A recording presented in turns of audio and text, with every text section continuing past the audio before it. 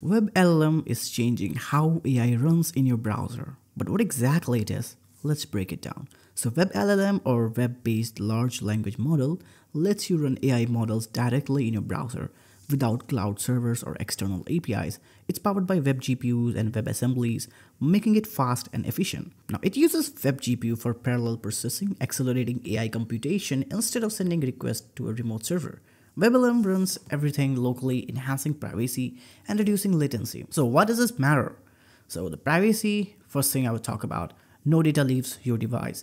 Speed, yep, no network delays. Accessibility, you can work offline. And no cloud hosting fees means the lower cost. So WebLLM can power chatbots, code editors, and even AI-powered assistants.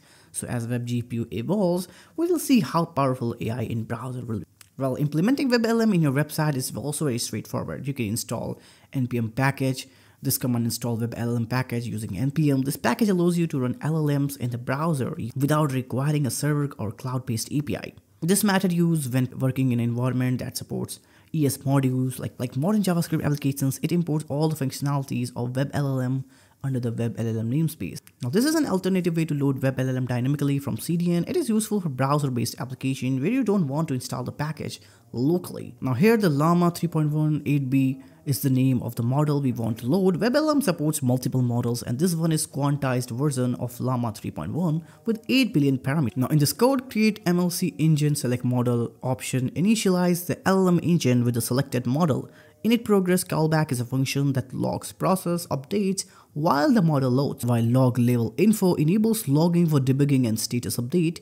Once the engine is initialized, it is ready to process text input. In this code, this defines a conversation history. The system role sets the model's behavior, like telling it what is an assistant, and the user role represents the actual input given by us humans. Now, generating a response is pretty simple. The chat.completion.create message sends the conversation history to the LLM and generates a response. Reply.choices extracts the model's reply, and the reply.uses logs taken uses, helpful for performance monitoring.